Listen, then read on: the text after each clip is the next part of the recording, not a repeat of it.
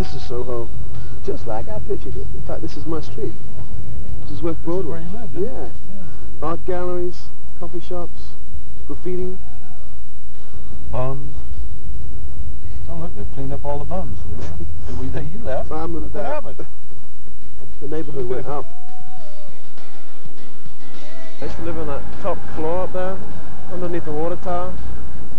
And I caught, on the door, the name of my buzzer was Benjamin Franklin.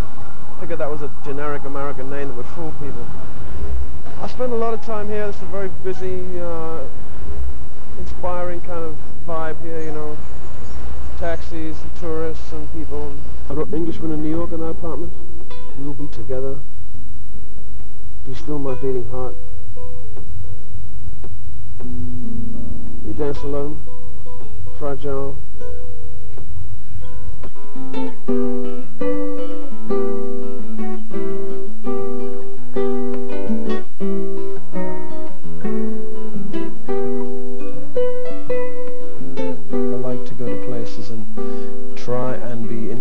And just be a fly on the wall and look at human situations without being a celebrity in them.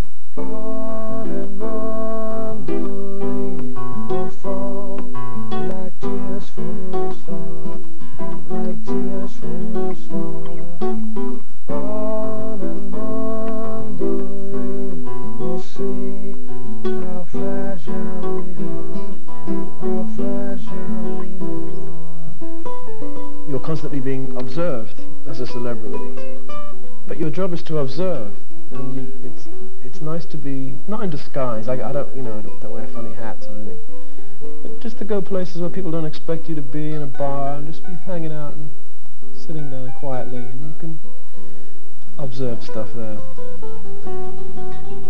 This is Rockline, the weekly radio show that gives you the opportunity to interview the biggest names in rock and roll. Tonight, Rockline is pleased to welcome one of rock's most visionary artists, Sting. Amber's in Memphis, Tennessee tonight listening to Rock 103. Hi, Amber. Hello. Hello, Amber. Quick comment. I'd like to wish you a happy belated birthday. Oh, thank you. I think you're probably the most genius artist I've ever come across. Serious? My question to you is, as far as your new song goes, When We Dance, what inspired you or influenced you, and do you have any plans to do a studio album, and when might that come about? That's a lot of questions. What inspired When We Dance? I suppose it's, I'm quite interested in obsession as a subject for songs. You know, I've written a few songs that are very obsessive. This is a song that's about a sort of a love triangle, you know, where instead of I love you and you love me, it's I love you but you love someone else, and that kind of interests me. When We Dance was a song that took me a long time to write. There's a kind of sinister undertone to the song, even though it's kind of seductive and romantic. It's one of those songs that has an undertone of sinisterness. Is that the right word? Sinistry. I like songs that are ambiguous, that have two conflicting emotions going at the same time. I think that's more three-dimensional than just, you know, I love you and you love me and isn't everything wonderful. I've written songs that took me 6 or 7 months to figure out how to get from one section to another harmonically, or how to write a second verse I just couldn't write, or a bridge I couldn't write. Month after month went by until I finally cracked it, like a puzzle. Some songs almost wrote themselves by automatic writing, like they were written already and you just somehow channeled them. I think one of my most successful songs was written that way, which is Every Breath You Take, was written maybe 10, 15 minutes. So this is CBGB's in the middle of the Bowery. It's the first place I ever played in the United States. It's virtually identical to what it was. I mean, it hasn't changed one iota, and shouldn't. It's a national monument. During the day, it's fine, but at night, pretty threatening environment. Not that I was scared or anything. I'm a rough town myself, but this is pretty wild. Pretty wild. Down there is where I had my first American cup of coffee and my first chef salad. And I couldn't believe how big this salad was, a chef salad. I've never seen a salad this big in my life. and a cup of coffee, and then the lady started to refill my coffee cup, and I said I didn't have any more money for another cup of coffee. She said, "Oh, it's okay, honey, it's free." I thought, God bless America, this is the place for me, you know. Well, we used to hover between 42nd Street and the Bowery. That was our kind of social milieu. And now I live uptown, because I'm an uptown girl, you know. In fact, I'm moving to Billy Joel's apartment, there you go. Uptown girl. You don't have to. Today, this evening, singers in New York, the new album Fields of Gold, the greatest hits collection. Dale is in Benton, Louisiana, listening to KTAL 98 in Shreveport. Dale? Hi, Dale. Hello, Dale.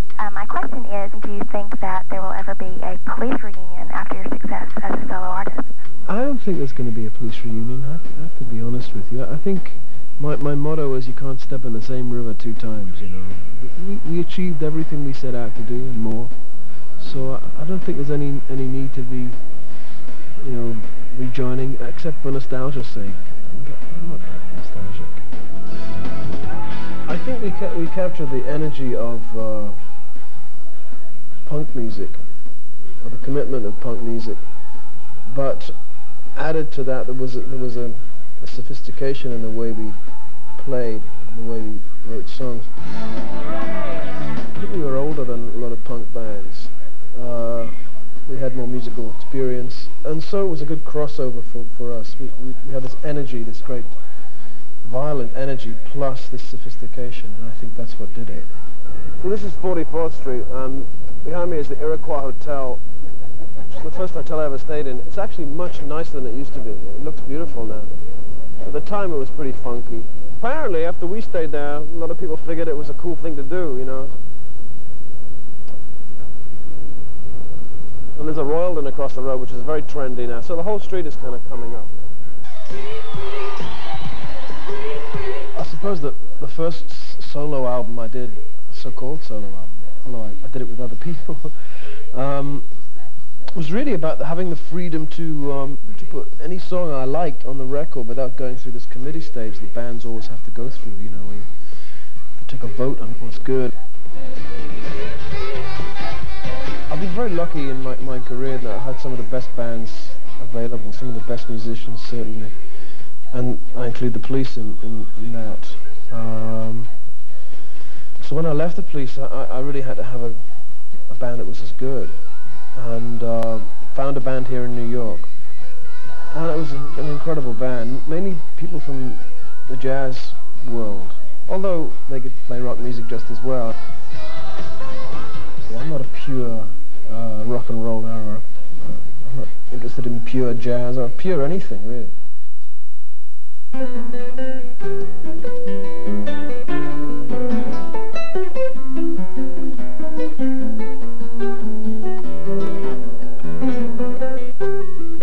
Start again, Dom.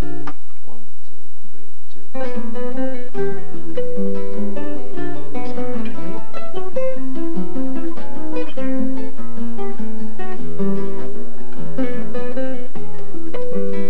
It's a bitch. Slow it down a bit. 1, 2, 3, 2.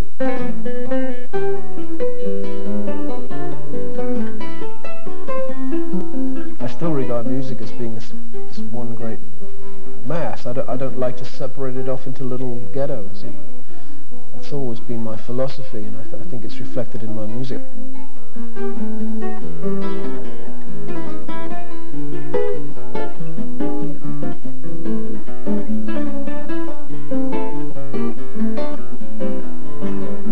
People say, oh, you know, I'm just dilettante. I dabble in this and I dabble in that. I never get into one thing.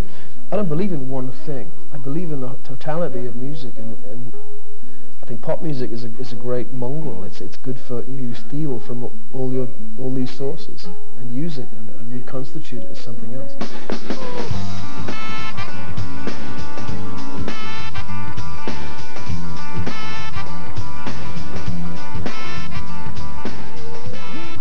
Country music is not new to me. I mean, I've known country music for years and years and years, you know. A great deal of respect for country music. I mean, I tend to use it as just another colour, you know, something to, it's usually an amusing way for me. So I wrote the Cowboy song as a sort of sequel to the Magnificent Seven, but it's not a terribly serious song. It's funny.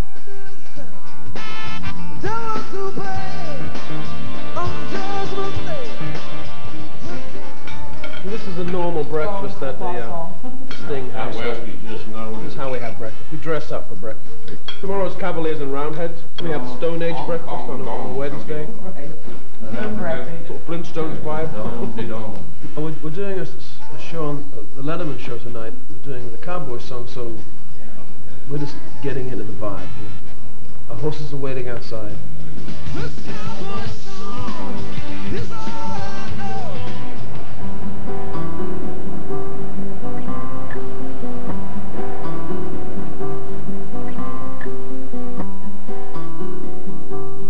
Two priests came round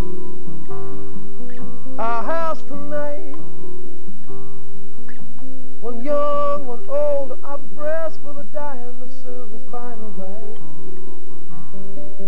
One too long, one to teach which way the cold wind blows, fussing and flapping like a murder of crows. All this time the river flows endlessly. I want to maintain some kind of dignity in what I do, and I don't really want to compromise myself too much in order to do my work. And I think that really is a function of being honest about who you are. I like being who I am at the age I am. I'm 43. I was 43 last month. I've never had so much fun since I turned 40. Somehow the cliche of life begins at 40 actually is true for me. I'd hate to have to pretend that I was younger or try and disguise the fact that I'm, you know, a father of 5 children, or that I've led an interesting life. But spirituality means a lot to me, more and more. I think as I face the idea of my own mortality, that, you know, you're not going to be here forever, I think it gets more and more important. And it's kind of an adventure.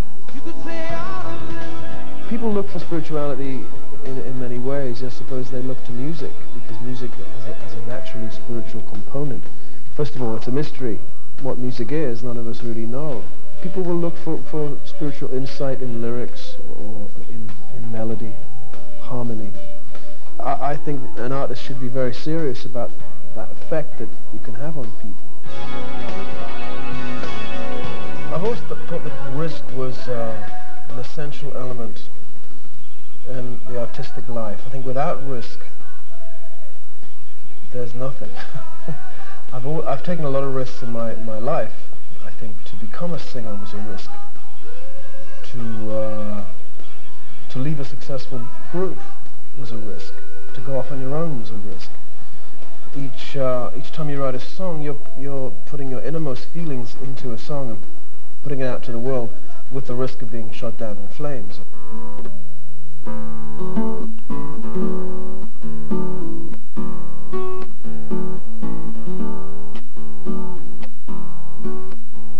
Do I have to tell a story of 1,000 rainy days since we first met?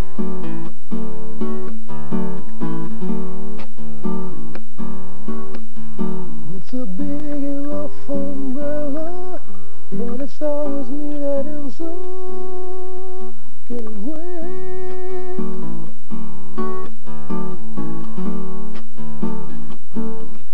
Every little thing she does is magic. Everything she do just turn me on. Even though my life before was tragic, though I know my love for her goes on and on. When you succeed, the amount of risk that you've taken, it works out. You know? I like risk. I enjoy it. So I've no idea what I'm going to do next. I haven't the foggiest idea. But I suppose it will have to be a risk. Otherwise, doesn't mean anything.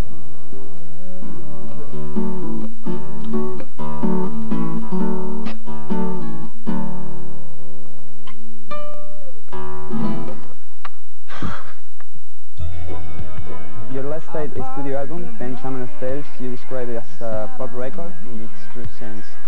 What sort of description would you give it to Mercury Falling? I think it's a pop record too. I think it's a very diverse record in terms of its references, in terms of its styles. It steals from many sources, and I stretch all of those forms into something different. You're playing with Kenny Kirkland and Branford Marsalis again, like in your first solo album. Are you trying to recapture the spirit of this album? No, these people are still very good friends of mine, even though Branford left the band and went on to bigger and better things. He still comes back, and Kenny's now back in the band. It's almost like having a music academy. You know, people leave you and they come back. Nothing Like the Sun succeeds for me as sort of an expansive album that goes everywhere from joy to the sarcasm of Rocksteady to sort of the compassion. Yeah, I run from sarcasm to compassion. That's my two poles. But is that, I mean, to me that says some sort of balance, and I wonder if that was a goal that you had that you went into. I know other people have said that it's not a balanced record at all, but anyway, that's the way I saw it. I don't know, I think, you know, those songs chose themselves from about 20, and in the end I had to look to see if there was anything that connected them, any shape to them. They were just songs I liked, and that's why I wrote these copious liner notes, to try and figure out, was there a theme running through them, either musically or lyrically or whatever. And in taking every song separately and then deciding what it was about, I did recognize a theme, and if you like, a kind of balance. And the theme, I suppose, is the female in my own psyche, as opposed to women, the way women are normally treated in pop music is as fantasy figures, not as real women. And the women I was writing about were mothers, sisters, wives, mistresses, girlfriend, whatever. But it was, I would hope, real women as opposed to this kind of thing in high heels and skimpy dresses, you know, which I have no objection to at all. You know, I think eroticism is very powerful, but it's not all there is to a woman. I'm sure you'll be pleased to know this. And I think this kind of thinking from a man marks some kind of maturity, I hope.